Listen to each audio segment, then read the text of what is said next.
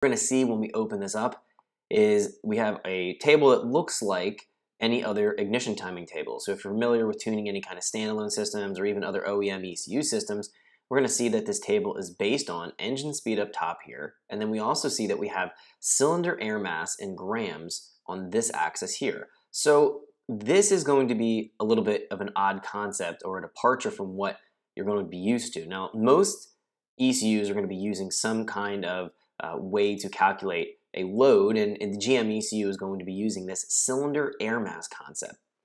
So to quickly kind of go through this, we can calculate our cylinder air mass. It's going to be, first we have to take our engine RPM, we have to divide it by 60, and then we're going to get our revolutions per second instead of revolutions per minute.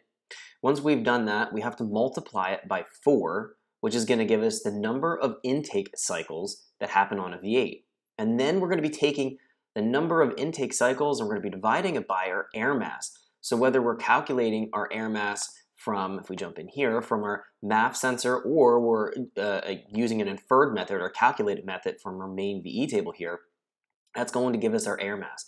So if we divide the number of intake cycles by our air mass, that's going to give us our cylinder air mass. If we jump back in here, and that makes sense because it's essentially going to be giving us how much air mass is rushing into a particular cylinder. Now, the units of this are in grams here, and we were previously looking at pound per minute or pound per hour values when we were talking about representing our air mass coming in. If we're looking, jump back in here one more time, into our MAF calibration here, we were looking at either pound per hour or pound per minute. If we flip through the choices here, we can see that we can get down to, keep going, grams per second.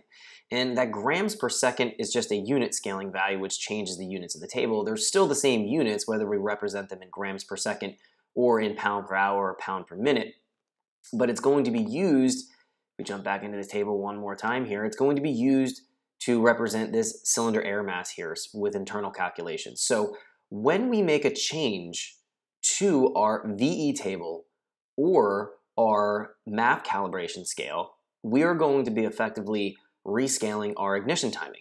Now, that's substantial because if you're driving, let's just say, if we highlight this area right here, on a bone stock car, if you were driving and you were just going through this range right here as you're operating in normal steady state conditions, you're going to be delivering this amount of spark timing.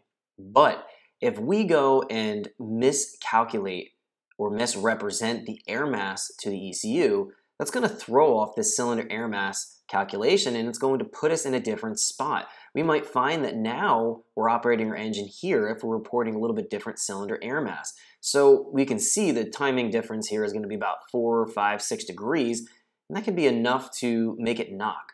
So we have to be aware of what we're doing and the changes that we're making when we're looking at going in and rescaling our MAF curve or our volumetric efficiency table, because ultimately it's going to give us a different air mass calculation or